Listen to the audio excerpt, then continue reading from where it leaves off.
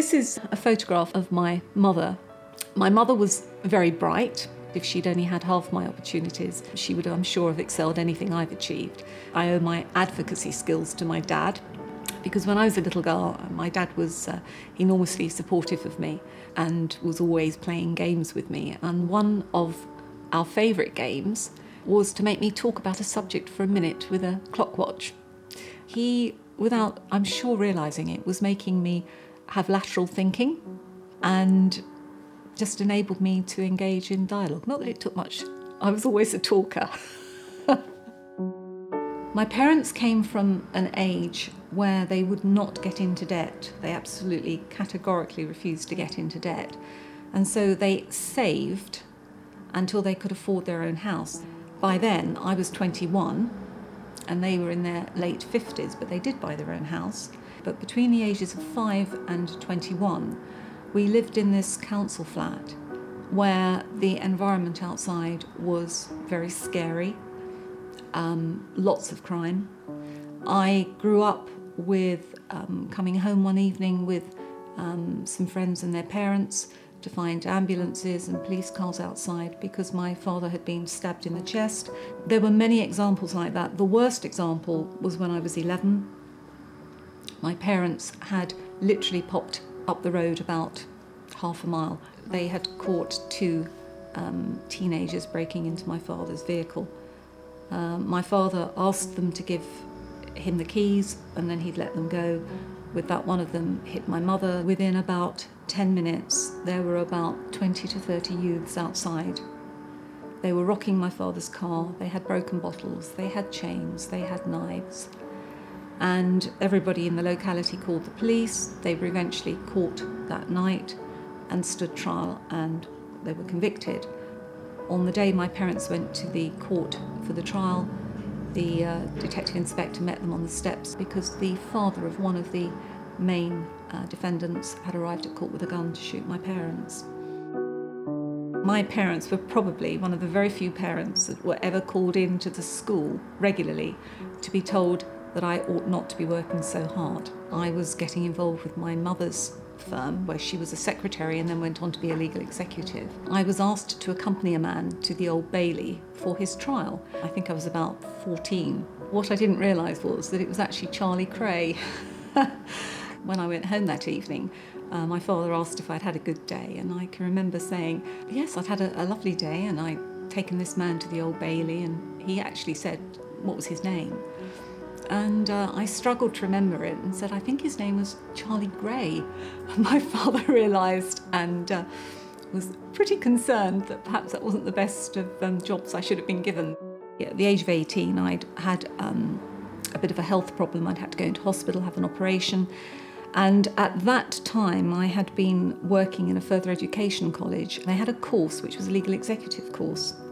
Coming from the background that I did, I think I really believed that that was as far as I would go. The moment I sat in that very first lecture was the day I realised this is where I want to be.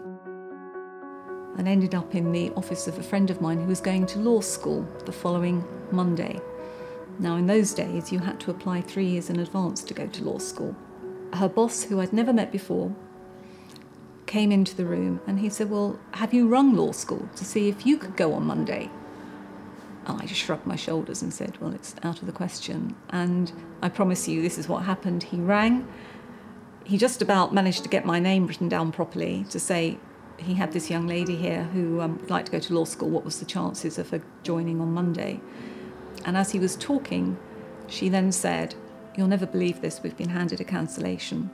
If she wants to go, she starts on Monday. And that's how I went to law school. I then went to a practice called J.B. Wheatley & Co. for, I think it was almost 10 years. And I've been very fortunate enough to become a partner within about a year of qualifying. I'd met my husband. He suggested to me, is this something that you've ever thought about doing yourself? And I think it sort of made me think, well, perhaps I could have my own practice.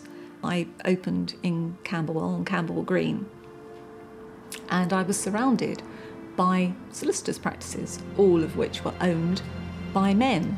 there would be constant rumour and gossip that I was awful to work for, and there would be equally suggestions to clients that they didn't want to come to me because I wasn't going to be able to deal with this, that or the other. I was aware of what was going on, but I saw it as fierce competition. Again, at my age, looking back, it was probably worse than that, and it was discrimination. It was something that was suggested to me by a very senior judge, and that took me very much by surprise because there wasn't another woman solicitor QC, and at that time there were only, I think, 9 male solicitor QCs. I thought, do you know what? I will apply. I've got nothing to lose. I realised someone had given me an opportunity and I wanted to make the most of it. I hadn't realised when I received the notification that it was going to be such an historical event, if you like. I began to realise that actually this was the first time a woman solicitor had become a silk.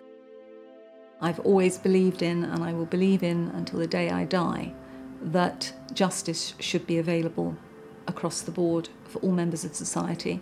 Legal aid should be there according to need, in my opinion. And that's where I think the governments, over the years, and since it was first introduced at the end of the 1940s in the welfare state, I think that's where they made mistakes. And instead of correcting those mistakes, they've just now whipped the carpet away. I'm seeing children suffer, I'm seeing adults suffer, and I'm seeing the rule of law suffer. A few years ago, I happened to have a case where the mother I was representing in the case was also the patient of my GP. It sort of enabled us to actually look at what we both do, and he's as committed in his field as I am in mine. It was at the time when legal aid was being reduced and reduced and reduced, and so I decided that perhaps I would offer a pro bono walk-in clinic. I wanted to offer something to people that simply aren't eligible for legal aid. The thing I always say to youngsters when I talk to them coming into the profession, always remember, if you fail to prepare, you prepare to fail. Second, I think you have to have a passion. You have to enjoy expressing yourself verbally, because what we always say again when we train advocates is have a conversation with the judge. You're not lecturing the judge, you're not shouting at the judge, you're actually trying to engage the judge in dialogue. The art of persuasion is the approach that you adopt. And although there is a time and a place for an aggressive approach at times, I try to live my life with the policy of there's more bees with honey than vinegar.